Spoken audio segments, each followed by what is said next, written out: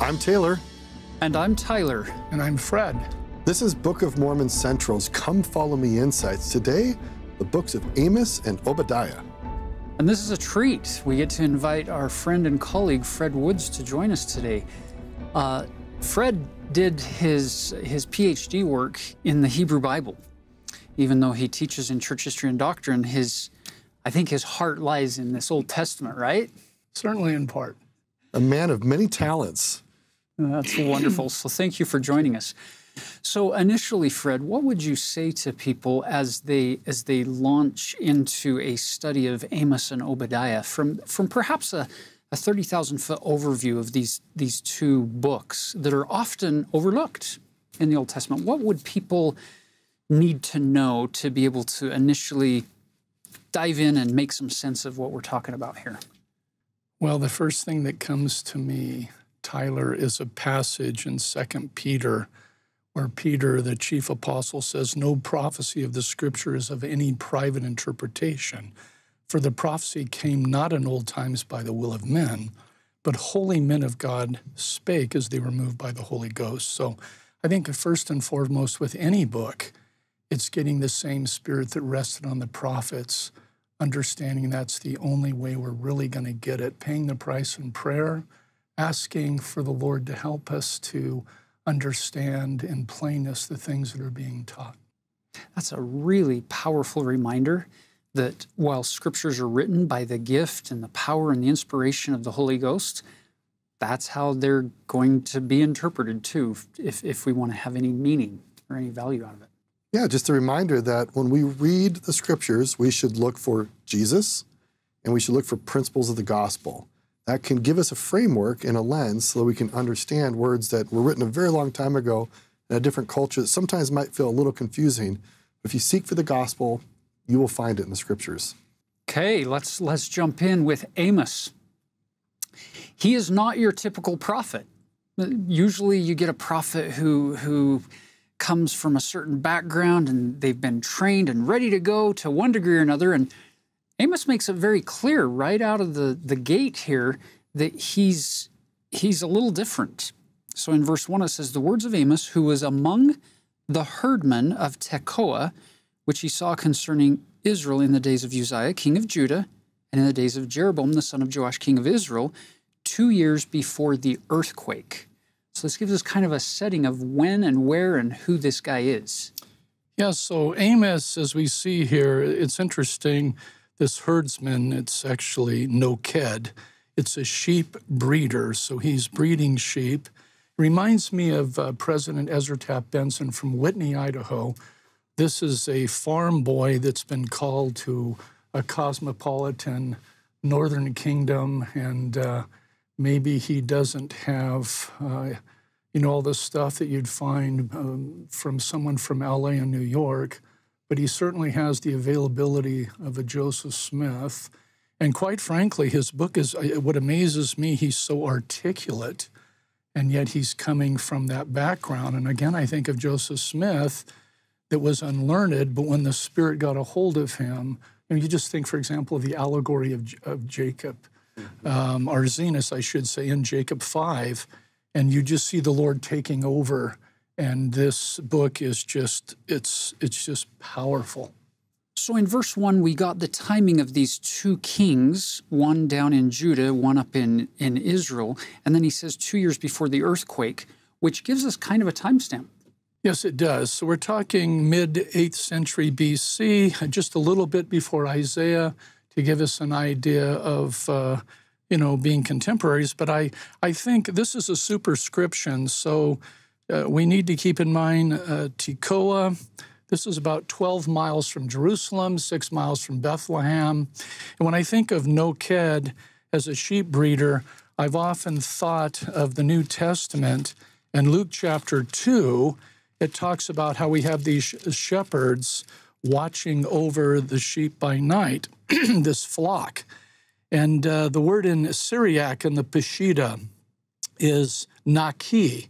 So this isn't any normal flock, but these were pure, the word Naki, pure, fit, proper flock, destined for the temple. And I've often wondered if we have Amos that had something to do with that. We don't know for sure, but he's a shepherd, and we know from chapter 7, verse 14, he's a herdman, but he's also a gatherer of sycamore fruit. So, but I think the key in all of this in verse 1 is that it's 2 years before the earthquake. This really sets us up, and I can't emphasize this enough, and really I have to give credit to my emeritus colleague, Kelly Ogden, who did his dissertation at University of Utah on the geography of Amos, that this, he would say, Kelly would tell you that this really sets us up for the idea that we're going to see a lot of earthquake motifs running through the book. That earthquake motif, as we'll see, and we'll stop at times, but the still small voice gets louder when Israel doesn't listen. Now, that's a beautiful lesson for the 8th century BC that I think is just as applicable, if not more so, in the 21st century AD. Yes, and in fact, as we get into this, I would like to just, the Book of Mormon is the keystone of our religion, but the Doctrine and Covenants, President Benson said, is the capstone. And as we get into this today, we want to make sure we're following that pattern of likening the Scriptures unto ourselves. I love this in Doctrine and Covenants, section 43, verse 25, coming off what Tyler just said. The Lord says, O ye nations of the earth, how often would I have gathered you together as a hen gathereth her chickens under her wings, but you would not. How often have I called upon you by the mouth of my servants, by my angels, by my own voice, by the voice of thunderings, lightnings, tempests, earthquakes, hailstones, famines, and pestilence of every kind, and would have saved you with an everlasting salvation, but you would not. And we see the same thing in the Doctrine and Covenants in section 88, verse 89. And after your testimony comes the testimony of earthquakes that shall cause groanings in the midst of her. And also cometh the testimony of the voice of thunderings, lightnings, voice of tempests, the voice of waves of the sea heaving themselves beyond their bounds. And I see this as we approach the second coming of the Lord. It seems like the voice is just simply getting louder because we're not listening. Because ye would not. You would not. You won't follow me. You won't trust me. And look at what happens now back in chapter 1 of Amos, verse 2. And he said, the Lord will roar from Zion. Not whisper. Doesn't sound like a still small voice at that point in their history. And utter his voice from Jerusalem, and the habitations of the shepherds shall mourn, and the top of Carmel shall wither. If you look at a map of the Holy Land, you have the Sea of Galilee, the Jordan River, the Dead Sea down here. Here's Jerusalem.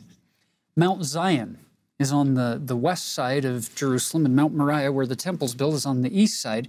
There's Jerusalem, your capital city.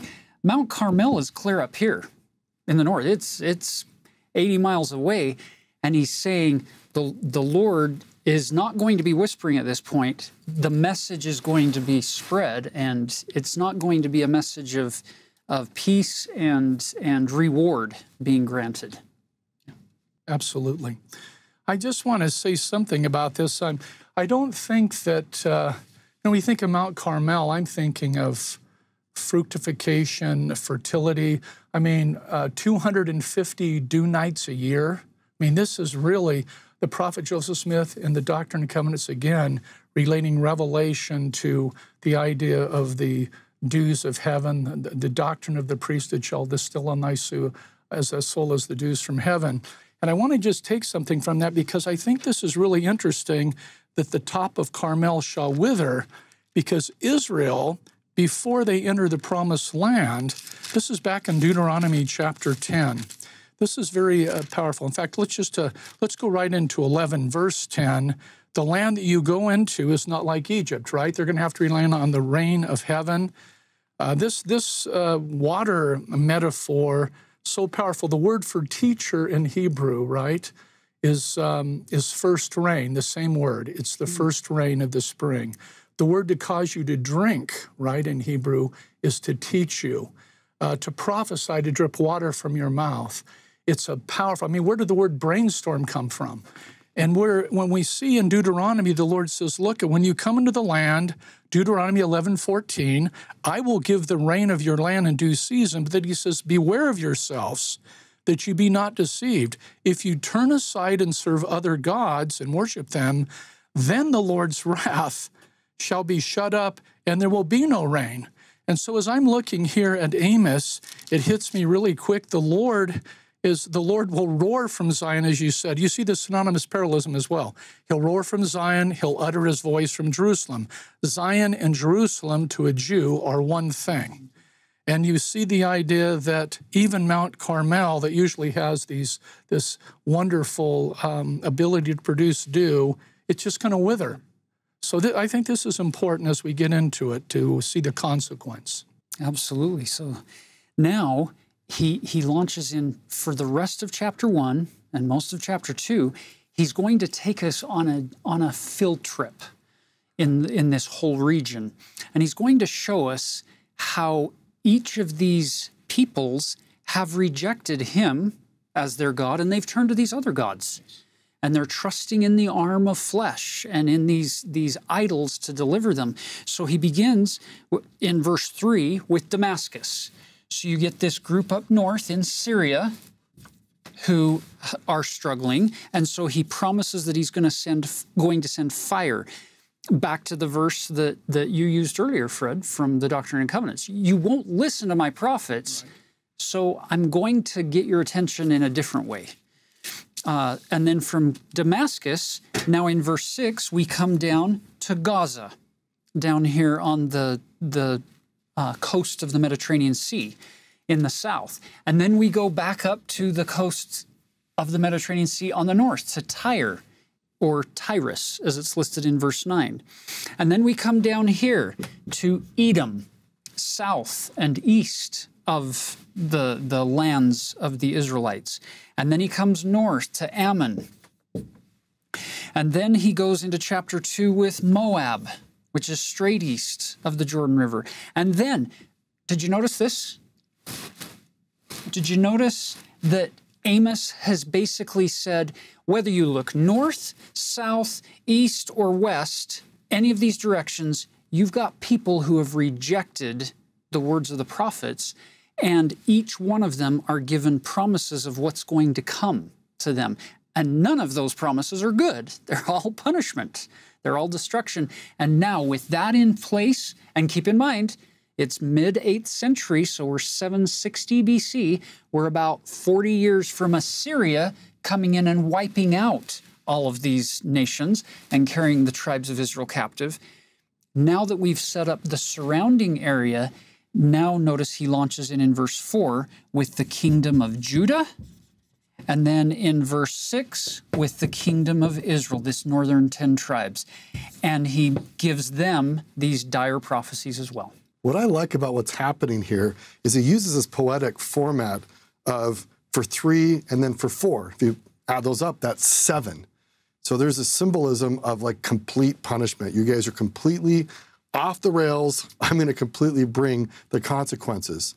And so if you count, how many places did he identify as a problem? Now he's speaking to northern Israel. And so northern Israel is listening to this and they're hearing, oh my gosh, there's 7 places will get destroyed.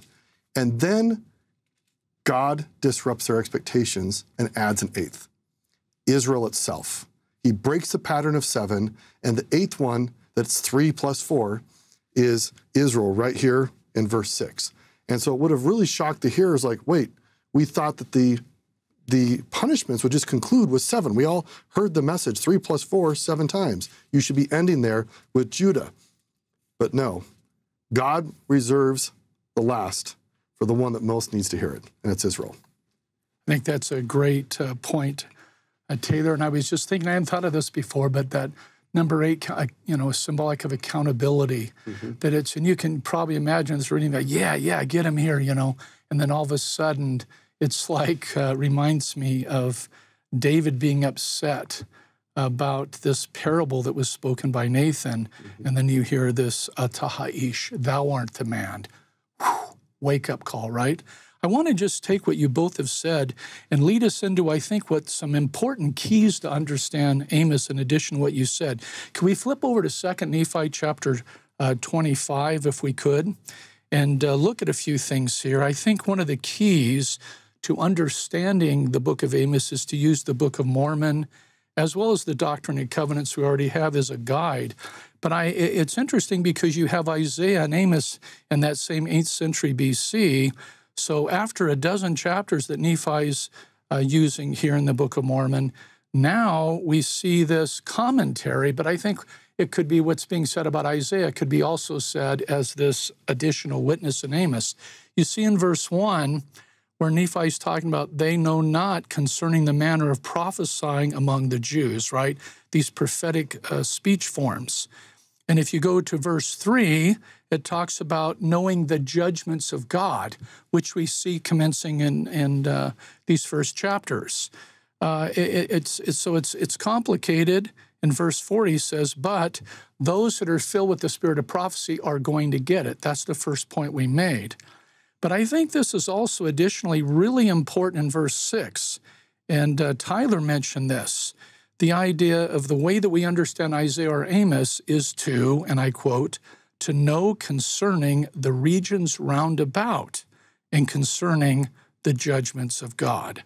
So once, in fact, W.F. Albright once said that the only way to understand Amos is to understand the geographical background. And we also mentioned this earthquake motif. It's interesting, they're still talking about this earthquake in the book of Zechariah 250 years later. And we also have evidence of it that's, archaeologists have unearthed in several places, but this is definitely, this voice is getting louder. And again, pulling from the Book of Mormon, you recall in Helaman chapter 12, where the Lord says, and thus we see that except the Lord does chasten his people with many afflictions, with death, famine, and pestilence, they will not remember him. That's sobering.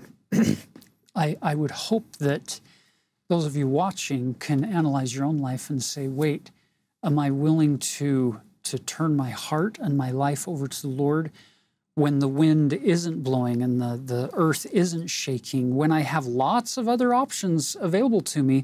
Am I willing to trust him to the point where I give my life to him now while there's a clear choice? Because there will be a day when, how did Elder Maxwell put it? It will be impossible to stand, so it doesn't mean as much when you kneel at the coming of the Lord, because it's impossible to stand at that point.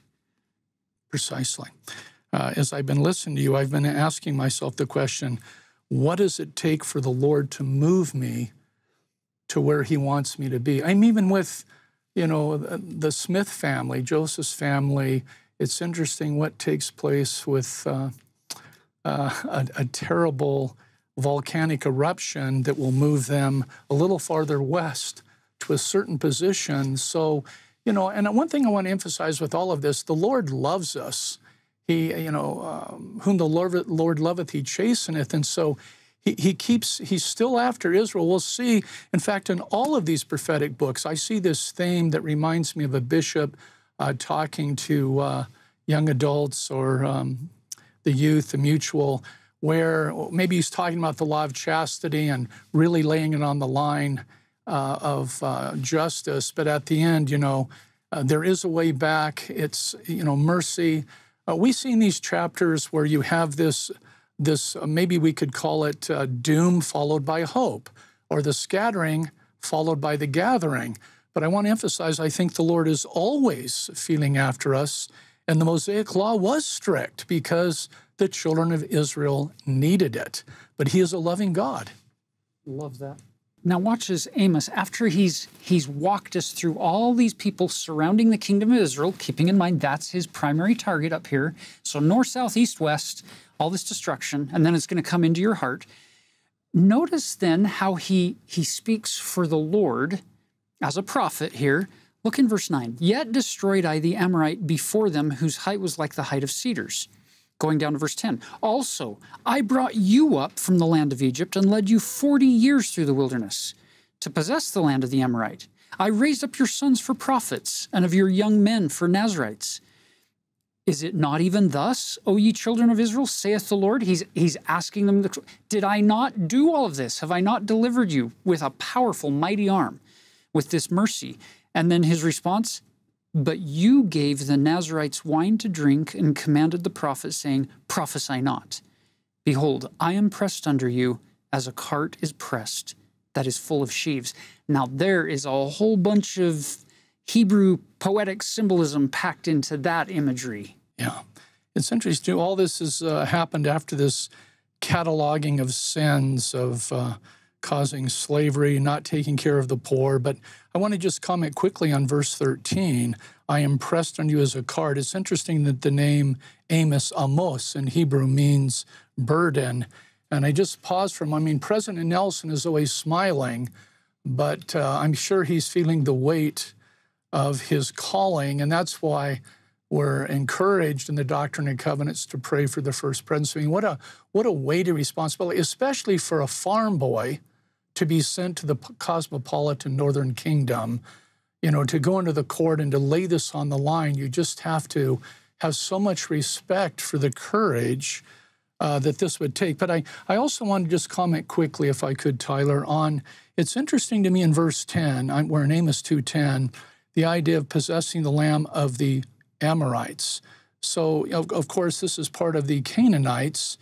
And as soon as you said that, I was thinking of the great sermon in the Book of Mormon in 1 Nephi chapter 17, where you have the Lord talking about, again, how he brought them across the Jordan into the land of promise.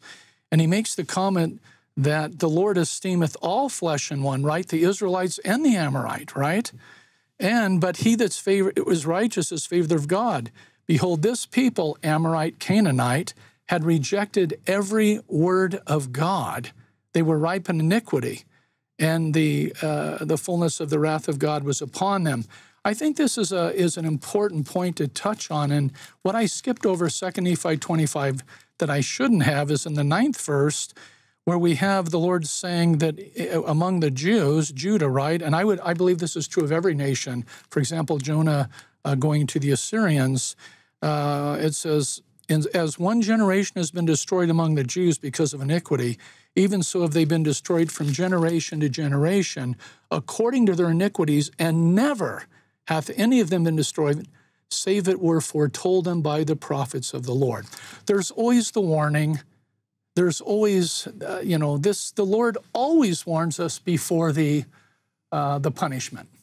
Well, This leads us right to chapter 3, where this lawsuit is presented by God through Amos. Basically, God's bringing the people to court. Like, listen, I have been faithful to you, and here's all the ways that you guys have not been faithful to me. And he concludes with this very powerful verse where it says, surely the Lord God will do nothing, but he revealeth his secret unto his servants, the prophets. So right there in Amos 3:7, meaning, I, the Lord God, do not do anything without first letting my messengers know. So we live in a time where there are many prophets, and they're calling us unto God. And we shouldn't be surprised when things don't turn out in our lives the way that we think they should when we have failed to obey God. And I love kind of the underlying message here that the prophets, if we look at the underlying Hebrew, are actually invited into God's divine counsel to hear the message. And they go out almost as angelic messengers to tell us what they heard in God's divine counsel. So I feel this deep mercy. God's like, I'm not just having a little counsel all by myself and I hoard all the secrets. I tell them to people that you can trust. That's wonderful insight. I noticed when you were talking, I love that JST little note, Amos 3:7 footnote A. Again, Joseph reading so carefully, until, surely the Lord God will do nothing but, or until he revealeth. Now, I've got to mention this a pun or a paranomazia in Hebrew. This is what I believe is like the manner of prophesying of the Jews. You don't get it in English, but in Hebrew, it is deliberate. You have, in Hebrew, surely the Lord God will do nothing but he galah, which means revealing. his secret unto his servants the prophets, but it's interesting, gula in Hebrew means removing, so he will always reveal before he removes, meaning exile. And I think this is deliberate in the text, and we see it in various places here among the minor prophets, where the people in their language are going to get this. You're going to get the gala before the gula, or you're going to be warned, right? It's going to be revealed to you before the removal, before the exile. But how many times were they warned before they were removed? That's profound. Profound, and especially in the context, as Taylor was talking earlier about this court case where the evidence is being presented. If you look at the verses leading up to that famous verse 7, you can see the Lord, kind of to use Isaiah's phrase, "Come now, let us reason together, saith the Lord." There are times when God, it's as if he's sitting across from us saying, can we just lay out some things and reason together for a minute? And so he asks all of these rhetorical questions from verse 3 down through verse 6. Things like, can two walk together except they be agreed? Will a lion roar in the forest when he hath no prey? Will a young lion crowd of his den if he have taken nothing? Can a bird fall in a snare upon the earth where no gin is for him? And he keeps asking these questions. And then in that context of all of these, well, the answer's obvious. The answer's obvious to that one, and the answer's obvious to that one. And then at the end of all of these very obvious questions comes this verse that we've been talking about. Surely the Lord God will do nothing. Just as obvious as all these other things are, I am not doing my work in secret.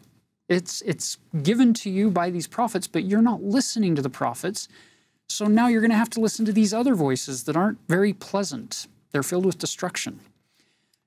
Yeah, and speaking of destruction, it's interesting to me as we move through the text, and you get this captive imagery, like in verse 12 of the roaring lion, right? That children of Israel will be removed, no doubt, talking about about 3 decades later, where the Assyrians take Israel and the 10 tribes captive. But I love this. I want to go back to this earthquake motif. Look at verse 14. That in that day, right, the day that they're going to be taken, I shall visit the transgressions of Israel upon him, and I will visit the altars of Bethel. Now remember, this is the time of Jeroboam II, mid-18th century, but Jeroboam I, right? Remember, he's the one that sets up these false places of worship in Dan and Bethel, because he figures out, and from a political standpoint that we want to make, that if the birdies fly south to Jerusalem, he's going to lose that power. So he changes, he gets his own priesthood set up. He's changing the calendar dates. Hey, you don't need to go that far. We can have them right in our kingdom. So Bethel, which means house of God, is really prostituted in the sense that it becomes a place of false worship. So what's the Lord going to do? The way I'm reading this, and I may not have it right, is the horns of the altar shall be cut off. Remember, horns are symbolic of power. And there were the horns on the altar where you would grab onto, right, and wanting mercy. But I believe it's the earthquake that breaks off those horns. They're cut off, right? No mercy, right? You've ripened in iniquity. We heard this 3 and 4 that Taylor talked about.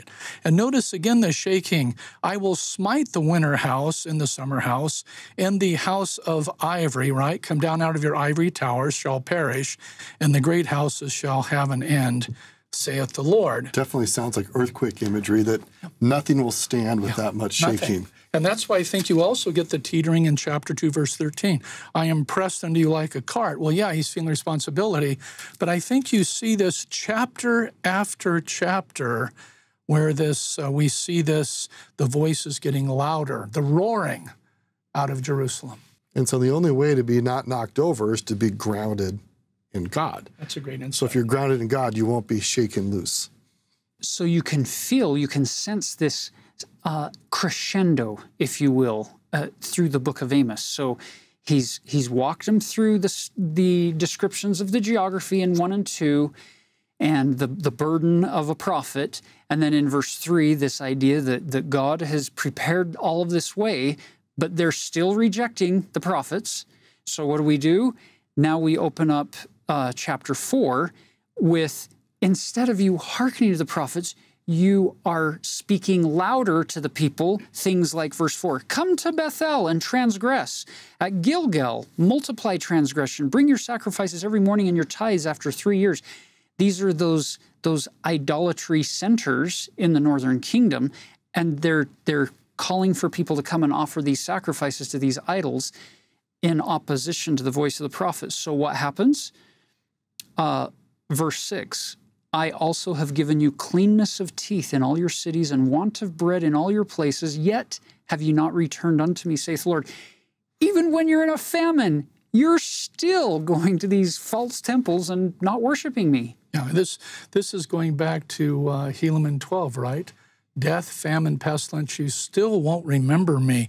I think it's also such a great thing as I think about Utah County. There's a lot of great things about Utah County, but when I read 2 Nephi 28, I'm thinking, that just this whole idea, I'm not going to, I remember President Lee say, don't paraphrase Harold B. Lee. I'm going to give it to you straight from the text. I want you to think about this as we go into chapter 4, verse 1, this idea that others will he pacify and lull them into carnal security, that they will say, all is well in Zion. Zion prospereth, all is well. And thus the devil cheateth their souls and leadeth them away carefully down to hell. So this is not in the spirit of preaching, but just in trying to teach. We all need this. I know I need reminders daily. And but I see this in chapter 4, verse 1. And by the way, we should always read the headings of these chapters, okay? These were written by Elder Bruce Horn McConkie, who was a scriptorian, and it often will give us not only an overview, but really a nice doctrinal peek at something. But let me just begin with chapter 4, verse 1. Hear this word, ye kind of Bashan. So these are the wealthy women of Israel. They're being likened unto cows, okay? This is like where the Golan Heights. What are they doing? They're oppressing the poor. They don't care about the poor. They're drinking. If you look at this carefully, it's very interesting what's going on, where they're just not caring about anybody but themselves. And if you've ever been to the British Museum in London, I mean, there's reliefs, Assyrian reliefs, where you have people being taken out. Look at verse 2. What's going to happen? Because of your pride, you're going to be abased. And in fact, when you're taken out of the land by the Assyrians, they're going to put a hook through your nose and just line you up like a fishing line. So again, the Lord plays, he pleaseth them to come away from this, to return to me in verse 8. And we have, he's withholding the rain. Why is he doing it? He's trying to get them to return. It's interesting, this word return means shuv. It means literally to turn. The backsliding Israel, they need to turn, that we see like in Jeremiah, to return to the Lord. So now watch as the tone shifts a little bit as we jump into chapter 5, where you see this pleading, this strong urging and exhortation coming from the prophet Amos. And watch, I love this chapter because right there in the chapter heading, it talks about Israel exhorted to seek the Lord. Look for that word seek in chapter 5. It's everywhere. This is the chapter of what are you actually looking for? Stop looking for the things of the world and seek the Lord. So you see it in verse 4. For thus saith the Lord unto the house of Israel, seek ye me, to what end? And ye shall live.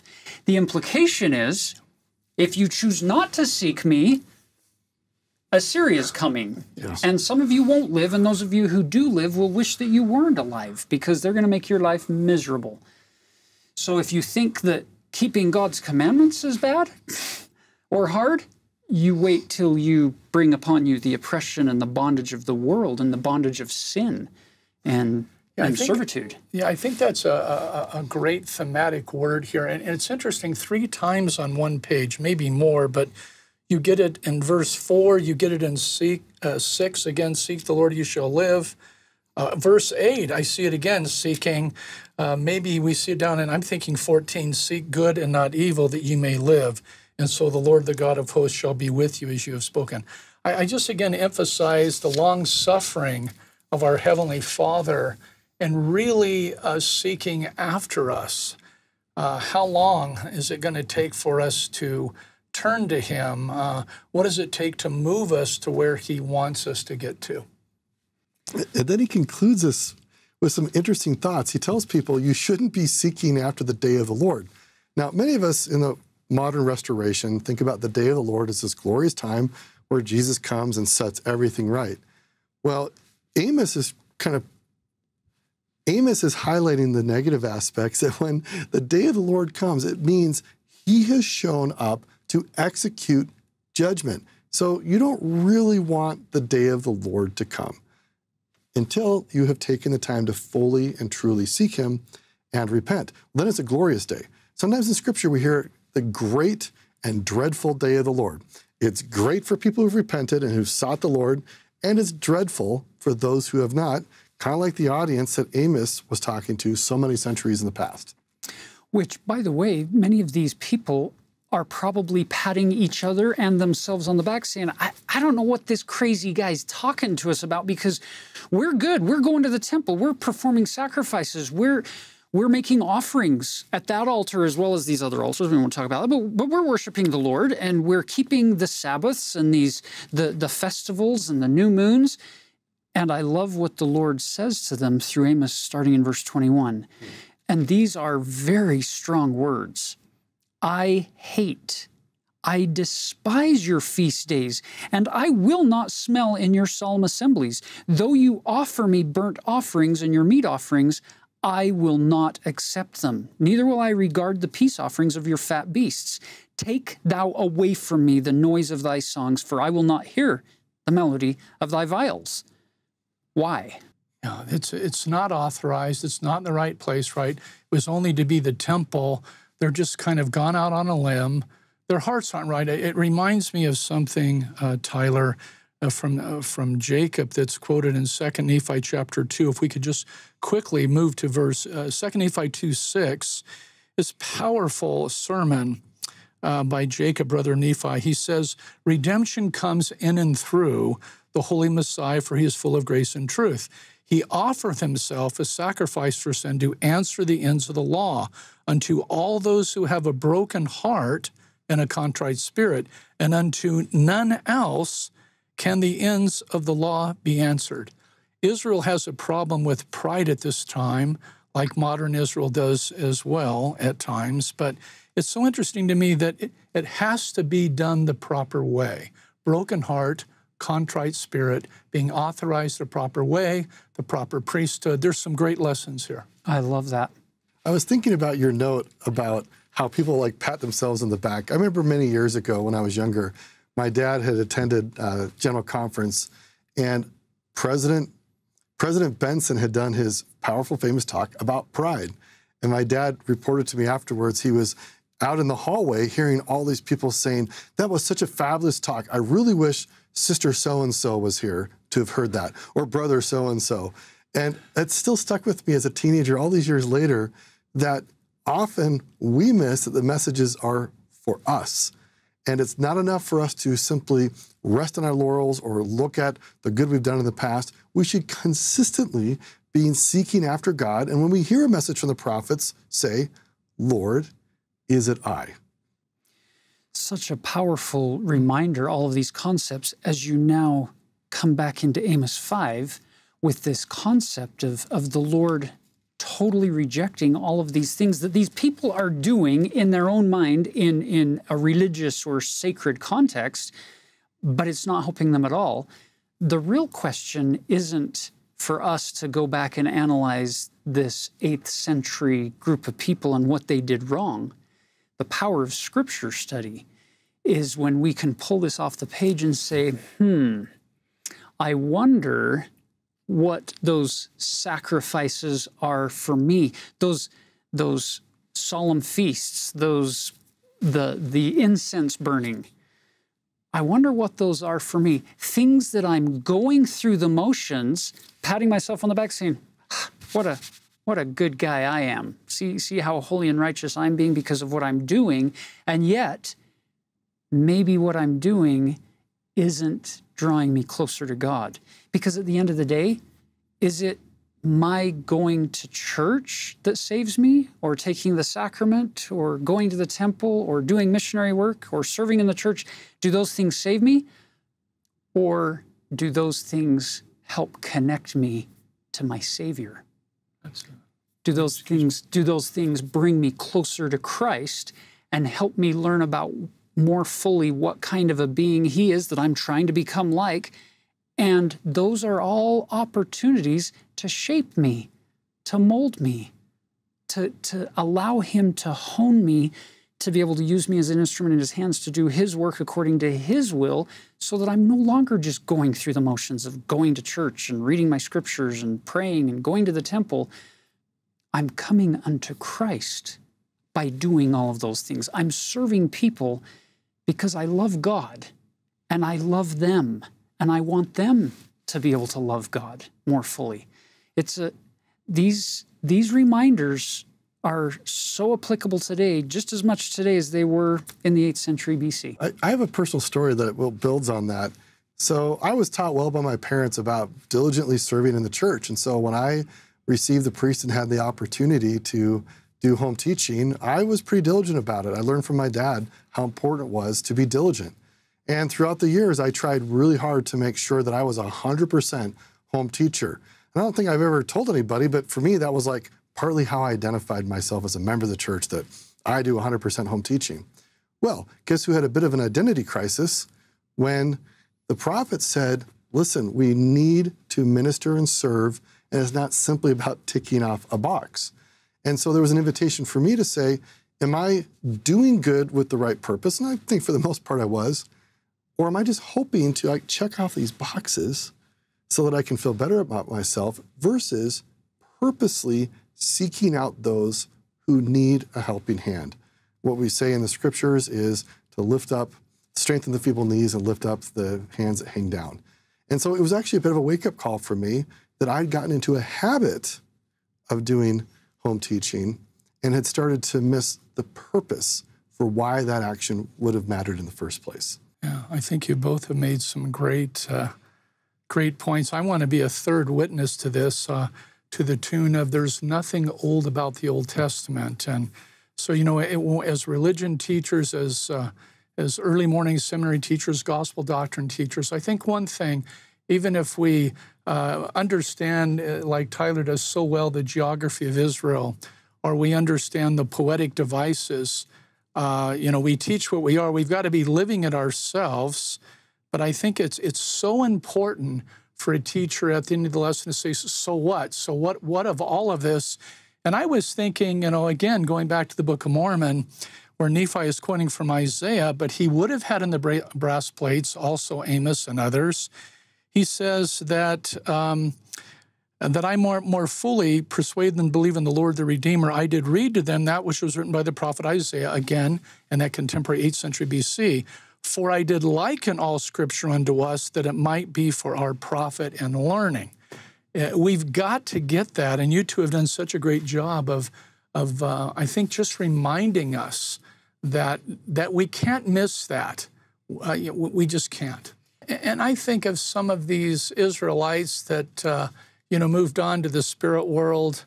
I often wonder, as I'm reading this, if they might be trying to whisper to us what we find in Mormon 9:31, condemn me not because of my imperfections, but rather give thanks that God's made them manifest, that you can learn to be more wise, right? That's Get it now. You're part of the family. Follow the covenant, repent, turn to Him. The concept here, we're all teachers, and there's different ways for people to learn. You can learn through direct experience, and that's what's represented here. But what these scriptures were preserved so that we can experience vicariously and learn without having to have the direct experience of being destroyed or cast off, that we can learn from other people's direct experience to avoid some of these very negative outcomes. It's one of the powerful advantages of having these ancient witnesses. We get to learn indirectly from other people's direct experience.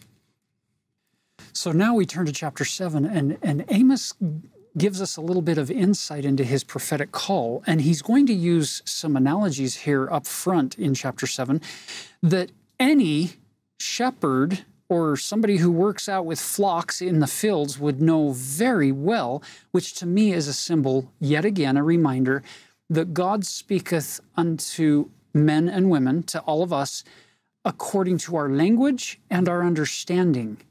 And so God is speaking his language, using analogies he understands perfectly with grasshoppers coming and eating the beginning of the shoot of these grasses growing up. And then he uses that to teach principles of what the children of Israel are doing. Okay, so just going off what Tyler just said, I think it's important to go back to verse 14, where we see again that Amos, Amaziah, who's the high priest in the court of Jeroboam, who's thinking, hey, go back to the southern kingdom. Don't mess it with me, You go back and make your money as a paid prophet. And Amos says, I was no prophet, neither I was a prophet's son. In other words, he hasn't been trained as a prophet. This is not paid ministry. He's saying, look, I was a Idaho farm boy, right? I'm from the southern kingdom. I was a herdman. I was a gatherer of sycamore fruit. So truly, here's somebody he wasn't looking for the job. I think of Elder Maxwell, who once made that great statement that God cares more about our availability than our ability. And if we prove our dependability, he will increase our capability. But the Lord took someone, I think of Heber C. Kimball going on a mission, scared to death to go to England, right? He and Brigham Young had 11 days of learning, right? But they went, and because they were available, the Lord made weak things strong. And that's what he's doing with Amos. So now it culminates in chapter 8 with this ultimate prophecy of, you know what, Israel? You are actually not going to just experience earthquake and pestilence and disease and famine. You're actually going to be destroyed and carried away captive. And he makes some pretty serious prophecies here. And then it culminates with what is the result? Verse 11, behold, the days come, saith the Lord God, that I will send a famine in the land, not a famine of bread, nor a thirst for water, but of hearing the words of the Lord. The implication there is that there won't be prophets to preach anything to the people, to reveal those secrets from this divine counsel up in heaven from God. Why? Not because God doesn't want to speak to the people, but because the people have cast out and stoned and rejected the prophets, and then they get carried away captive. They have no ear for the prophet, and so my spirit will not always strive with man, saith the Lord, right? And then he goes on to verse 12, they shall wander from sea to sea, and from the north even to the east. They shall run to and fro to seek the word of the Lord, and shall not find it. That's a perfect description of a state of apostasy. Yeah. And I see this again with this idea of water as a symbol of revelation, where it's just like not only literally are the rains going to be taken, but the revelation is cut off, and Israel is found wanting. It's interesting also, again, we have the word play. You don't see it in English, but it is in Hebrew, where you have the deliberate consonants being used. In verse 1, the Lord God showed me into thee a basket of summer fruit, kites. It's a word play. And I think he uses that particular item. He uses flora and fauna. I mean, all things were made to bear witness of Christ. Jesus uses the earth like a chalkboard. But here we have in the next verse, and Amos said, what seest thou? And he said, a basket of summer fruit. Then the Lord said unto me, the end is come. Kites, kites. It's the word, the end, but it ties in beautifully with the word where I think it's a deliberate poetic device to get their ear to make sure they're getting it. And I think they are getting it, but we just don't see it in the English language. We have this in English where you do have something, people might talk about Jesus Christ, and they say the Son is the Son. And we can do that to say something about Jesus is like the light of the sun. And we have talked many times throughout these videos about how the name is a lesson. And Fred reminded us this was a way of prophesying or teaching the ancient world that doesn't always come through translation, but God was trying to get people's attention. Okay, so maybe God doesn't speak that way today. Maybe he doesn't use word plays and puns. But we ask ourselves, what does God do today to get our attention? What helps us pay attention to God? And you might ask yourself, when have there been times in your life you have paid attention well to God? And you're like, that really worked well for me. When were there times you struggled to pay attention to God? So you might say, how can I get really good at doing it well? And how can I avoid those times when I struggle to hear the voice of God in a way that he speaks to me? You know, this reminds me of this. It's not as if this digression only goes one way. It's a path. You can go either direction. You can either come closer to God, and the closer you come, the less he has to use these loud voices of pestilence and disease and death and destruction, the more he can revert to the still small whisperings of the Spirit, because you've tuned your ear to it as you keep coming closer to him. And it's one of the great examples of this was the life and ministry of President Thomas S. Monson, where he got to the point where one of my favorite phrases he would use in conference was, "I want the Lord to know that if he needs an errand run, Tom Monson will run that errand for him." And his whole life was one of, if he felt even the slightest whispering or the faintest breeze blowing in a certain direction, President Monson had gotten to the point where he would recognize that and he would respond accordingly and act on it.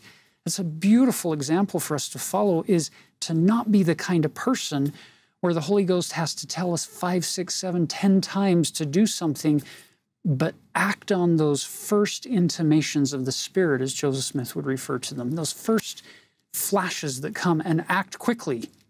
So, you know, we've had this really, I mean, there's a few times, seek me, but most of it's been consequence, boom, boom, boom, right? The last chapter, we see this so often with the minor prophets, the scattering followed by the gathering, the justice followed by the mercy. So here, the heading of the chapter, Israel shall be sifted. I think, again, you see the earthquake motif, or scattered. In the last days, though, they will be gathered. So it's interesting, in verse 1, I saw the Lord standing upon the altar, and you have the posts are shaking. This is fascinating to me. The touching, you can see the earthquake, to me anyway, I see this being literally shaken. They're moved out because they needed this. And finally, they're going to return in that day, verse 11, the second coming. I will raise up the tabernacle of David again, right? The temple that has fallen, and close up the breaches, right? Gathered, healed. And then we see the beautiful imagery here in verse 14. I will bring again the captivity of my people of Israel. In other words, I'm going to gather Israel, though it isn't coming across exactly like that in English. I'm going to build up the waste cities. I will plant them upon their land, and they shall no more be pulled up out of the land which I've given them. So there's hope in Christ. He will forgive us 70 times 7. We just got to make it a little bit easier on ourselves by coming unto him. Yeah, and I love the fact that, once again, he's reverting to imagery that would be very familiar to not only himself, but most of the people living in a very agrarian world back then. And it's that idea of Israel is the tender plant of the Lord that it is going to be rooted up by Assyria and scattered, but that promise of planting them upon their land, and they shall no more be pulled up out of their land, which I have given them, saith the Lord thy God, which for you and me today, in this dispensation, with our prophets, seers, and revelators telling us the kinds of things they are about the gathering of Israel, it's phenomenal, because there's never been a time in the history of the world where prophets have been able to say, when you do this work, it's work that will never be undone. It will never go into that state of apostasy that we talked about back in chapter 7. It will last forever. And I love the fact, you brought this up earlier, Fred, that there's this pattern of when you correct, when you rebuke, when you do some discipline or give some hard sayings, you generally follow that up with, as section 121 would say, showing an increase of love. After you've rebuked with sharpness, then you show that increase of love. And for me, that's what chapter 9 is it's the increase of love, and it's the promise that, to me, I love the fact that that beautiful hope that Amos is talking about is him prophetically, after seeing the Lord, looking down the corridor of time and seeing the future for these people's descendants. He's looking at our day. There was never a better time to be alive than right now. I think if Amos were here, he would smile at you and say, oh, you live in that day when all of this is going to come to fruition. These people are going to be brought home and planted by you. That's your job. Now can you see why President Nelson says there is nothing more exciting, nothing more worthwhile taking place on the whole planet Earth today than this gathering of Israel effort? And this is an invitation for all of us as teachers, because sometimes I know I'm guilty of this. I want to bring on like the outside resources. They're not bad, but we have this clear call. Show how the scriptures all come together, instead of always looking for the philosophies of men to reveal what the scriptures mean. God has revealed his scriptures to us, and he's given prophets to reveal the meaning of scriptures. And if we start there, and Fred, you've really helped us to see how interconnected the Old Testament is with the Book of Mormon, the Doctrine and Covenants, New Testament, we can find greater concentrated meaning of finding God through these texts. They're all meant to testify of one. You know, to tag on to what you two are saying here, what Fred has demonstrated is that if you read the Book of Mormon with an understanding that, wow, Amos is one of those books that predates Isaiah, it would have probably been on the brass plates, and some of those ideas, those motifs would carry through and inspire Lehi, Nephi, Jacob, and all future writers in the Book of Mormon. It makes it easier for us to see how interconnected these are. What a powerful thing to be able to see the Lord on every page of every scripture and see how he's not, the Book of Mormon is not in competition with the Bible. Never has been, never will be. These two are complementary, and both of them testify that Jesus is the Christ. They may do it through different means, different symbols, different language techniques, but that's what they're doing. So now, let's shift our focus to the one chapter of the book of Obadiah. And as Taylor will often say, the name is the lesson.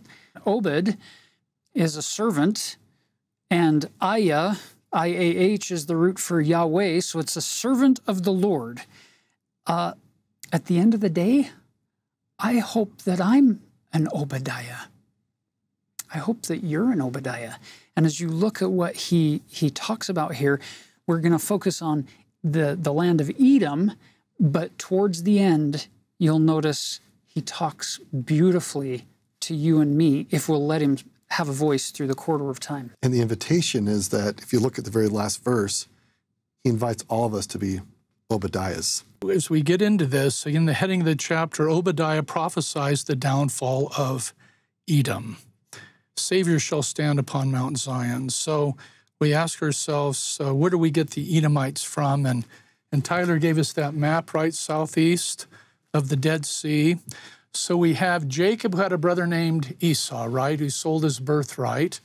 And we know from the book of Genesis that his descendants, if we go back to about Genesis chapter 36, we find that we have the generations of Esau, who is Edom. And so this is an interesting book. The Edomites are on the King's Highway. We get also this, you'll find the word Idumea that's used in DNC section 136 being symbolic of the world. And it's an interesting thing because the King's Highway, you'd have all these worldly things, right? Anybody that's ever been to Petra, where you have these incredible cliffs, it's very strategic. But these people are set up with this false security. And so this looks to be something written just shortly after the Babylonian captivity, maybe right after 586. So we think, contemporary of Jeremiah, Ezekiel, Obadiah, servant of the Lord. And so when the Jews are trying to flee, I mean, the Edomites are just thrilled with this, And so they're trying to cut them off. They're rejoicing over the capture of their brethren, the slaying of their brethren, right? So even though that Jacob and Esau worked things out, it looks like their descendants did not, which unfortunately is the case even in modern times. But I would just like to, as I see this, when I look at this book, and you see like in chapter verse 10, for thy violence against thy brother Jacob, shame shall cover thee. And in the day that thou stoodest on the other side, in the day that the strangers, in other words, the foreigners, carried away captive the Babylonians, you just sat there, right, and it was mocking. It was rejoicing in verse 12. You rejoiced over the suffering of your brother, as opposed to, if we look at the Book of Mormon and we see Alma in chapter 29, verse 14, who says, I do not joy in my own success alone, but my joy is more full because of the success of my brethren. This is where we want to be. I think it's a stark contrast. Yeah, the Edomites, essentially as cousins of the Israelites, are glorying in the punishments and suffering that the Israelites are experiencing at the hand of the Babylonians. And in some cases, plundering the Israelites and taking their resources and saying, wow, we now get their homes and their gardens and all their resources. And Obadiah, speaking for the Lord, is saying, that is never how you should treat people in their time of distress. Never take advantage of other people. Never take the time to glory in other people's suffering. But what do we learn at the baptism covenant? That we are asked to suffer with those that suffer, to lift up those who struggle. That is the essence of God's covenant to us that we make to him and everybody. Love God, love your neighbor.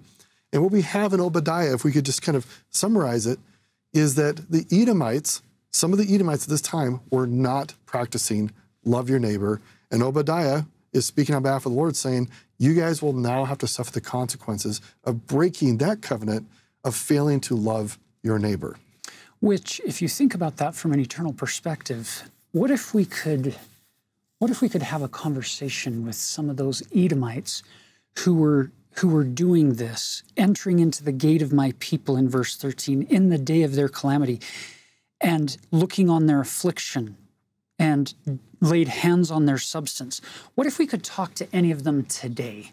Do you think any of those individuals would say, oh, let me tell you all the amazing possessions I gained during that experience? I was so glad to see the Israelites be carried off captive by Babylon. I was cheering those non-Israelites on to carry them away. And let me tell you about all of the riches and all of the wonders and glories that I gained. Do you think any of them would say that? I could be wrong, but I think they would say, oh, I was so focused on completely the wrong thing. I missed it. I missed it. And because of that, all of these promises from Obadiah were brought to pass on my head.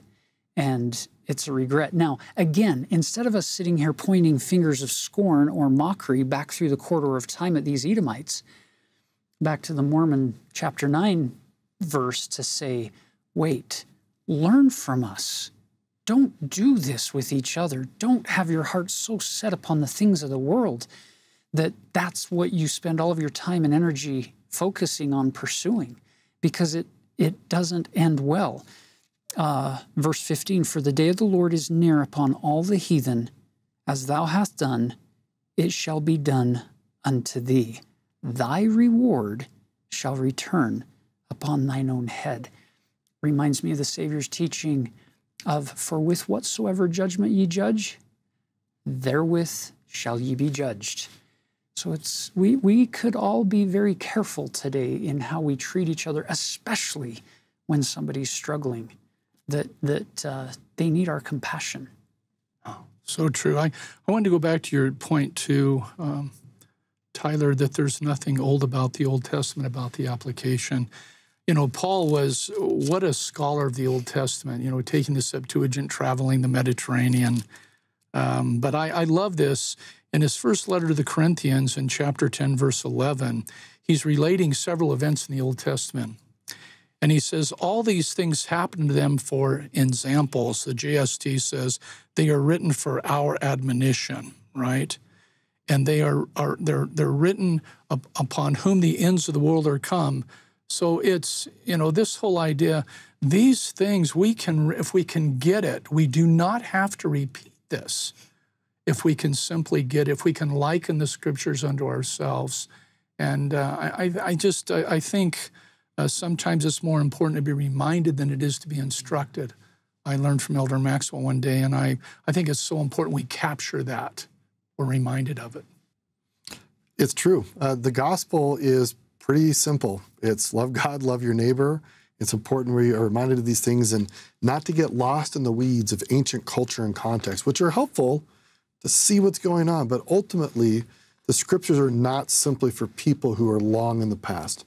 They were preserved over the years for us, that we can choose to avoid the pain of past bad choices that other people have made. But instead, we can learn how to find the joy that God has designed for everybody who chooses to be with him. So you see this pattern, and we've seen it multiple times already in the Old Testament, and we saw it with Amos.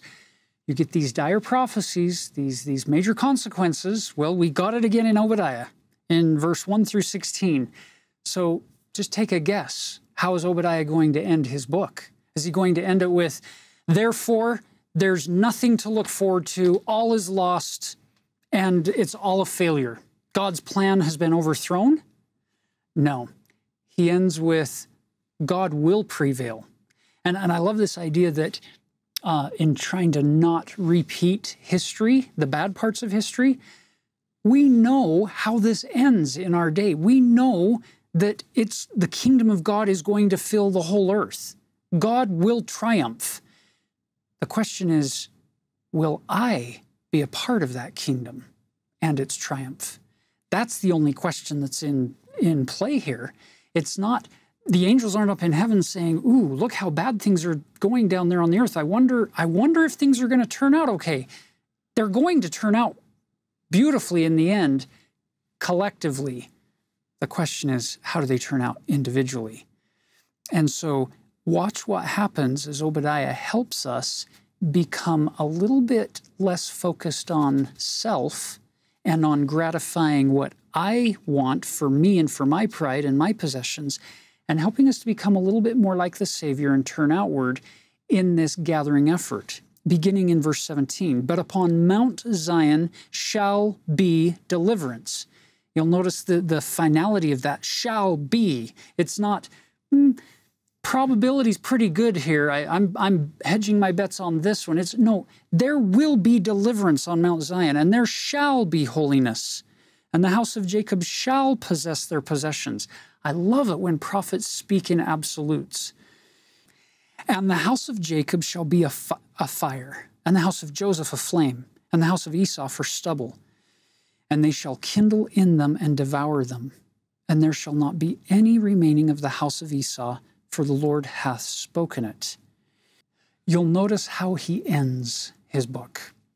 And saviors, notice the plural there, shall come up on Mount Zion to judge the mount of Esau, and the kingdom shall be the Lord's. What does that communicate, Fred? Well, I immediately thought of the man who has the keys of this dispensation that presides over it. The prophet Joseph Smith asked this rhetorical question, but how are they to become saviors on Mount Zion? Answer, by building their temples, receiving all the ordinances upon their heads in behalf of their progenitors. And every time the prophet Joseph dedicated land and broke land to build a temple and built those temples, it's as if all hell gathered against him and the saints, because that is the means whereby this gathering was going to be able to come to fruition. And what a great message. This is only 21 verses. This is the shortest book in the Old Testament. Small, but mighty in spirit. And if we tie it back into the meaning of the name, what do we do in temples? We serve the Lord. And Obadiah means servant of Jehovah, or servant of the Lord. So in our own lives, we can ask ourselves, how am I an Obadiah? How am I serving the Lord? How am I letting him help me become a savior on Mount Zion or in a temple because I'm participating in serving him and his children on both sides of the veil. Isn't this fun? When you dive into scriptures, you don't have to know as much as Fred about the Hebrew and being able to connect them to all of these restoration scriptures to find great meaning at whatever level you may be. If you're, as Fred said earlier, if we turn to the Lord and take steps in that direction and we just do our best to come closer to him, the Lord will give us amazing lessons off these pages.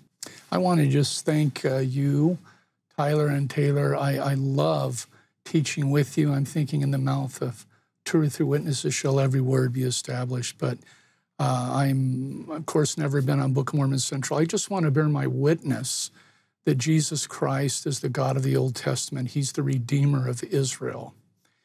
And that he loves us, and that redemption is possible if we will seek him, if we'll come unto him.